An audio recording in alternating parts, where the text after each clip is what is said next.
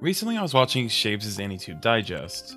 Shapes started talking about how Manime Matt's recent video on Ouran High School Host Club had some stuff he's unsure of, and with that he mentions how Manime Matt says Haruhi's father wouldn't hold up well nowadays because of a certain word.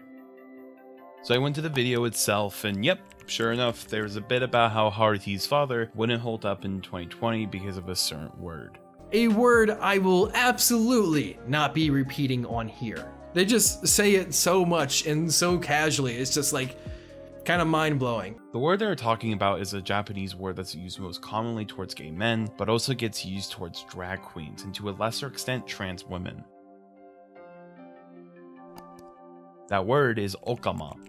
And if I may, I want to clarify some things to the best of my ability.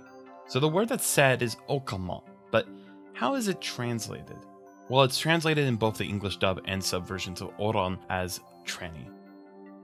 突然帰宅した父。Okamaバー勤務。お父さんってことは、Okamaさんは春日の父親ってことか。And while I don't entirely blame the translators for translating Okama like this, after all, it's used kinda similarly, it doesn't really paint the full picture. In the introduction to the 6th chapter of Genders, Transgenders, and Sexualities in Japan, Wim Lungzing writes, Okama, which used to be written with the character Fukama, originally referred to the anus and eventually, by implication, to men whose rear is penetrated during sex.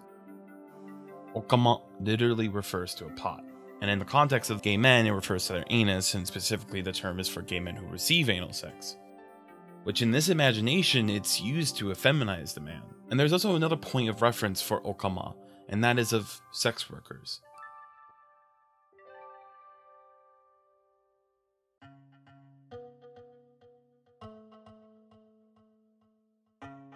Okama denotes a connection to sex workers which is believed to be based on Edo period brothel workers. Which paired with the feminizing of these men, it creates what Lungzing calls a double whammy. Trans women around the world as well as Japan are often relegated to sex work as the only option for work. So it makes a sort of clear road towards trans women being called Okama because after all, it's both an effeminizing term as well as one couched in a history of sex work. But its usage has been transformed from not only sex workers and gay men, but that of the drag performer. In Japan's entertainment industry, the term Okama gets used whenever there's a man dressed as a woman gag on TV.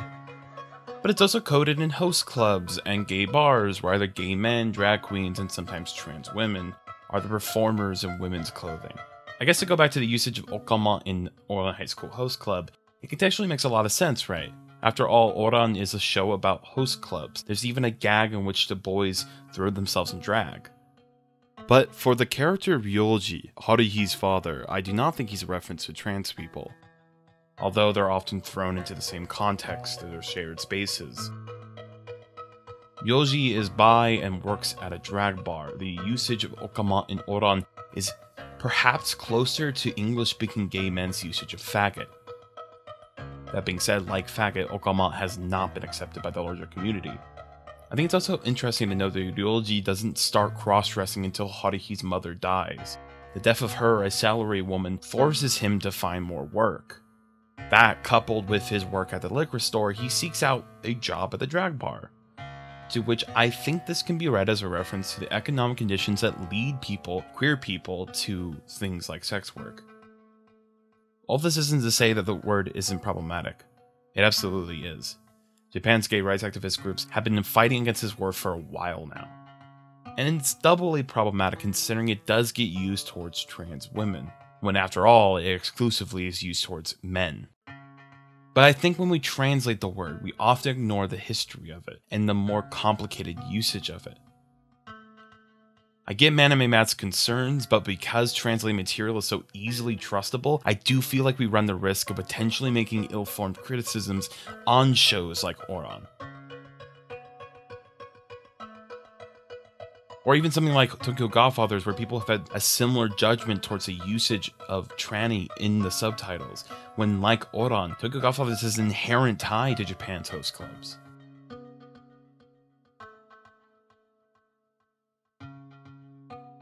Next time you see the word tranny pop up in subtitles, listen for Okama.